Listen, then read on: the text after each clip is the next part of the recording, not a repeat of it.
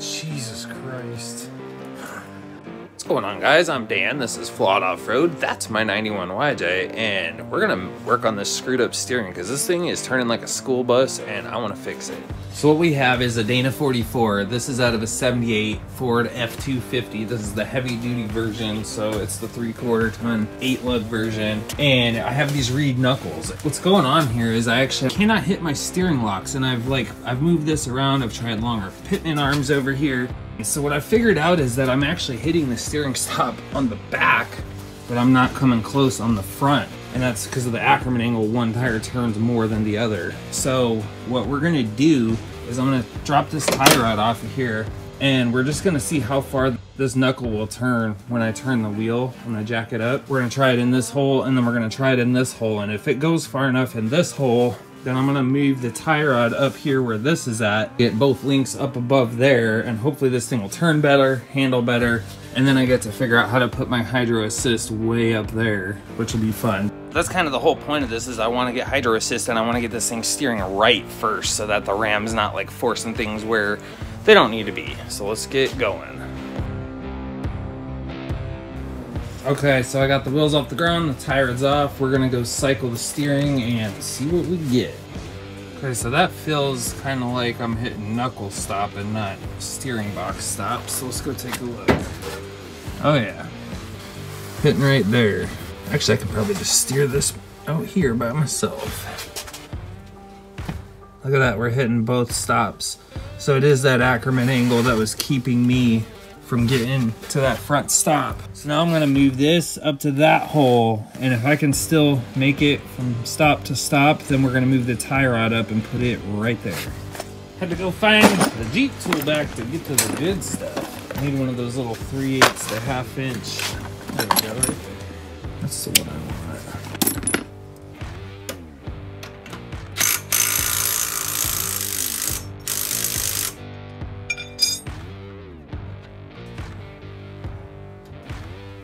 Oh wow. Steering box goes way farther than the fucking arm. I don't know, I might end up having to put that shorter pitman arm back on there, but for now we're gonna hold these in as much as I can and see what we get. I had to go on a little goose chase to find my big old crescent wrench.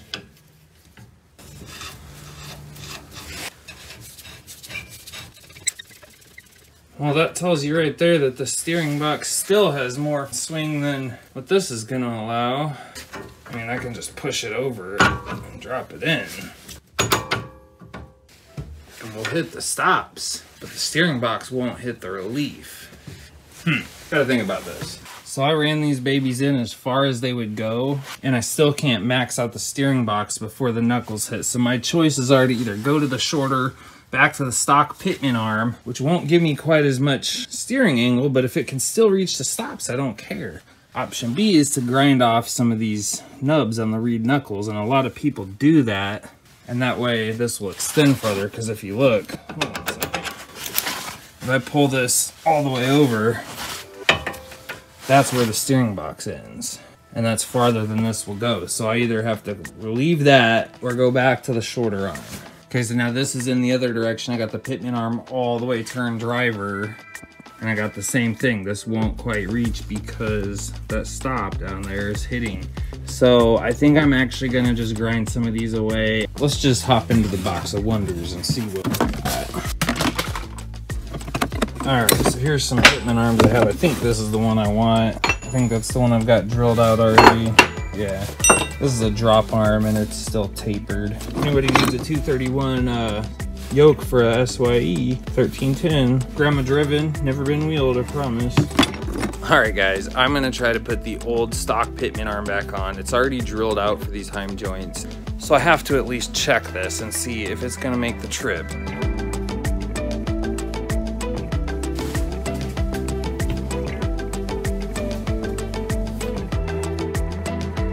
Last time when I put this on here, I was able to get the stock one off just with pry bars, but fuck if this one's gonna come off that way, so I gotta run and get a pitman arm puller. Well, my arsenal of junk here wasn't enough to get that off of there, so we went to the O'Reilly's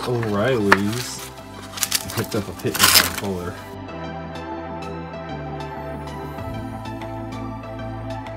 This sucker's getting a little deformed, but I got it off of there. We're gonna slap it on here and see what we get out of this. So I'm not gonna fully tighten this up, I'm just gonna snug it up a little bit. And then we're gonna slap that steering link on there and see what happens. We're just kinda ghettoing this up there for right now. Don't judge, it's zip tied on there. I mean, the bolt's in, but there's a zip tie holding it up because I didn't feel like running the nut all the way down. So we've got it steered all the way passenger, and I've got these threaded all the way in, so this is as short as it gets, but check this out. It's pretty much right there. In fact, it will go through. I could grind these a little bit and get it a little bit farther and then run these threads out, which I probably actually will do. But what this tells me is that I can max out and get to my steering stops with this shorter arm, and that is going to help with packaging a lot. The whole steering box is going forward an inch, which will help too. And then the tie rod's just going to live right here, right behind this, all the way across, and I got to throw the other high steer arm on yet. I'm going to steer this thing the other way real quick and see if this front stop hits when the pitman arm's all the way that way. And there it is, we're touching. So let me pull this out here and see how much farther I can push it. Oh, that's it, the box is masked, so this is like perfect.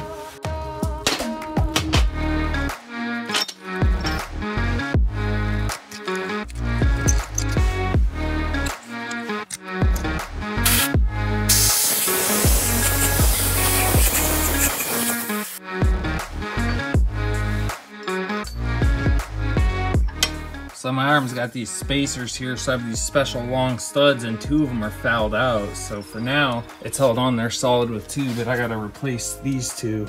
So what I'm doing here is I'm just gonna lightly put this back on there so that I have an approximate location of the tires so I can measure for that new tie rod. This will get me in the ballpark. Now we can set those joints up here in this hole on each side, put the nut down where we want it, and then tape measure across it.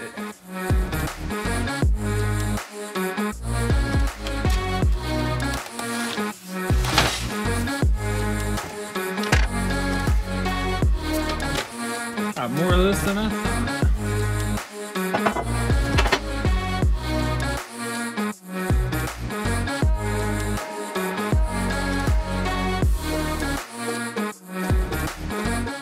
Alright guys, it's story time. I made a funny little screw up with these joints. I had ordered these from Barnes to make this new linkage, and they're awesome, but I accidentally ordered the tie rod ones. They're 7/8 by 18 threads per inch, and I need 7/8 by 14 threads per inch. So they're not gonna work. Well, this one already has the right things, but it's just too long, so then I can just cut it down and weld one new one in there and throw that up there. So I was gonna make this new one with these crappy 3/4 ones just to get me by, but like literally the entire joint is outside of the tube. It ends right there, and that whole bit that slides inside of there's hollow, and the joints are smaller. So I said to hell with that, I'll keep those on the shelf for something else. So I chopped this down, and I'm gonna try to cut the old weld out. Bam! I don't think I could have did that twice if I tried.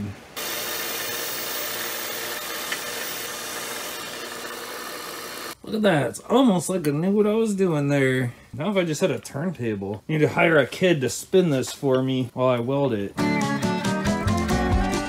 She may only get 11 miles per gallon, but I could be green too. I just saved this steering joint from going straight to the dump by being a precision grinder. And now I'm like reducing and reusing and recycling, and I don't have to buy more shit, and I'm saving the planet. And you should too.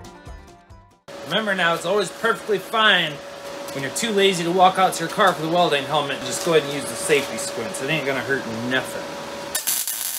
Except for when you miss.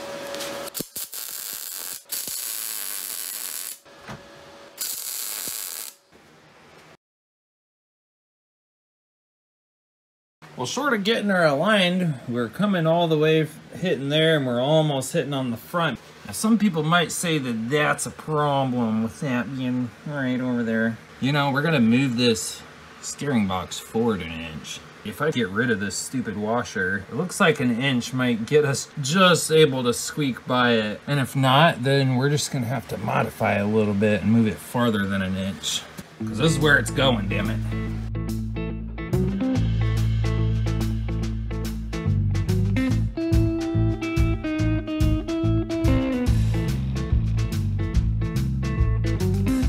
All right, I went ahead and welded this up, and now we're gonna align this, and then we'll work on grinding those nubs down to make the travel equal.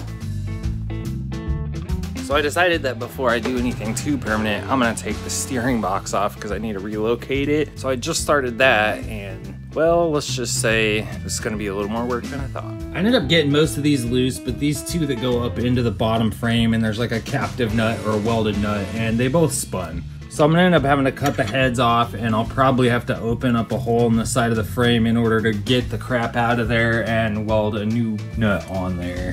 Which sucks, but it's whatever. It was kind of expected.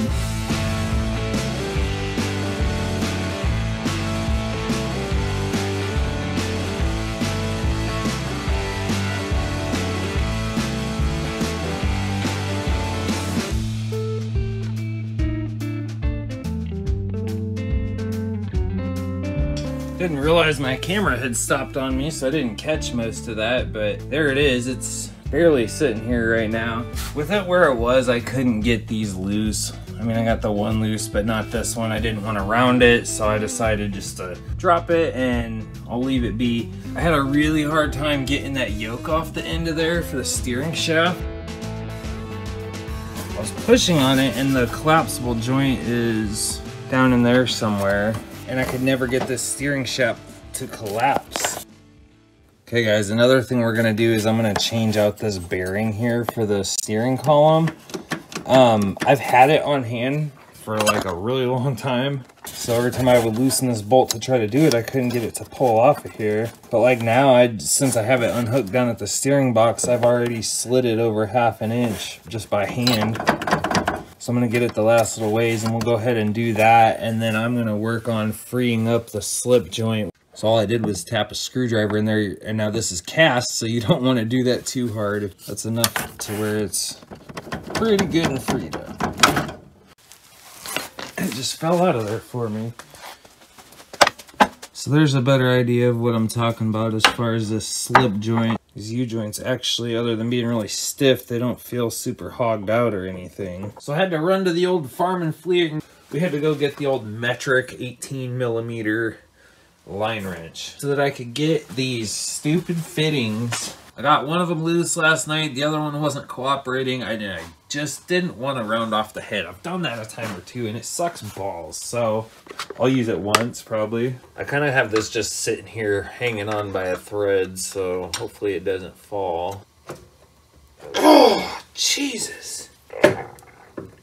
Oh boy, I'm gonna bust a nut trying to get that fucker off of there. I might have to heat her up. Oh no, it's gonna round it anyway? Wow. I've been spraying this with PB Blaster for 3 freaking days, and I just rounded it with a line wrench.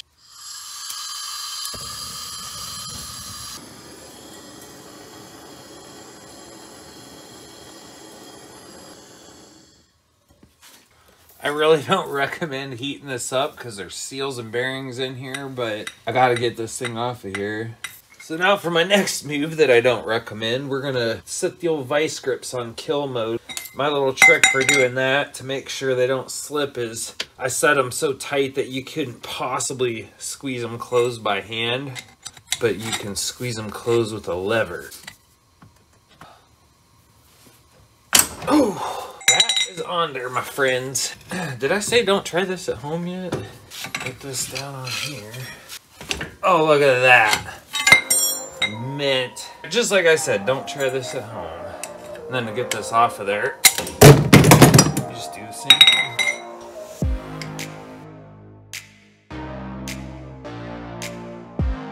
Okay guys, none of this stuff was really going together right. As you can see, I've actually got the high steer on right now, but it got really kind of crazy, and I felt like I was recording for nothing because nothing was going together right, so I kind of skipped a few steps. So I'm gonna fill you in on where we're at right now and what I'm about to do.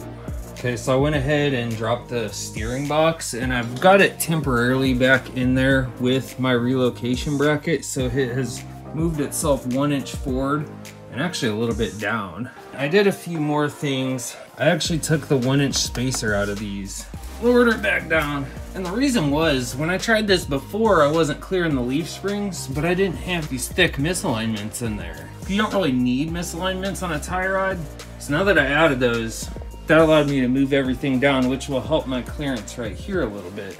So speaking of that clearance, that's as close as it ever gets. When you turn to either side, it actually opens up quite a bit. I wish it would stay that far. With the wheels straight, I mean, if it's gonna miss, it's gonna miss by a sliver. But with leaf springs, when you stuff a tire, specifically this side, which is when it will get closer, the axle moves forward a little bit as the shackle swings forward. And so I don't think it's gonna clear all the way. If not, I may end up having to modify this a little bit and move it farther forward. And I did twist off both of these bottom bolts, so I actually had to cut a door out of here and build a new nut plate, and I welded it all back shut. So pretty much I'm at the stage right now of needing to flex this out to figure out how bad this is gonna hit, but I can't do that in my garage. I just don't have the height.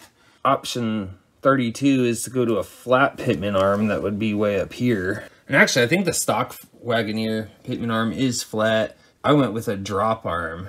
So the drop Wagoneer arm is about the same as the stock YJ arm. So really the only thing I can do to move forward is to finish getting the radius. I need to grind some of these front steering stops off. I ground some off of the back ones and made them level with the front, but like an idiot, I didn't have my alignment right. I had them hitting at exactly the same time, like the back on here and the front over there. Well, it's not anymore. So I just had a little bit of an aha moment, and I've heard 1,000 times, use a Wagoneer pitman arm. Well, I did, but I bought the drop arm because I wanted it a little lower. I didn't want that like super steep drag link angle. But let me tell you why I didn't think this through. Let me show you this. Okay, so it's been like a week, and I went out and bought this, which is a Wagoneer stock arm, and it has a lot less drop on it. The reason I did that, and I traced them out on here, this simulates the angle the box comes down on. So I thought, oh geez, if I go up closer to a flat one, it moves not just up, but forward also. So I thought I'd gain, you know, from here to there clearance, which I did, but it wasn't enough. So these are like 6.5 to 6 3/4 long from hole to hole. The YJ one is like 5 1/4. So the dotted line simulates that, and that's about the minimum clearance I need. So you see it still sticks out farther. So what I did now is went out and bought a flat pitman arm. So let's just pretend this is that.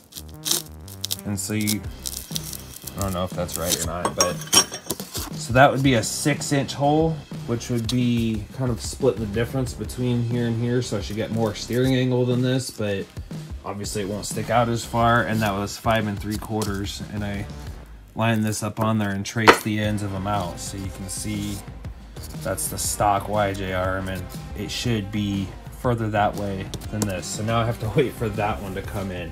So yeah, because of that kind of stuff and just not knowing what all is gonna work, it's making this take forever. So I'm gonna wrap this video up here and I'll show you why. All my hydro assist stuff came in. This is a rebuild kit for the steering box, because when I drill and tap it, I don't really want to leave the metal shavings in it. I know some people do it that way, but I don't want to do it that way. And there's my ram and my hoses, fittings, chafe guard stuff. So I definitely have a ton of work to do, and I'm gonna jump on that, and that'll all be in a different video. I hope this helped any of you guys out that have ever wanted to do this to your steering and you weren't sure how to make it all fit. This kind of shows you like how I'm working through this process, figuring it out. Stick around for the next couple of videos. They're also going to be about all this steering, and I might even build a front truss to mount my ram off of. Anyway, thanks for watching. Sub to the channel, hit the like button, and I'll see you next time.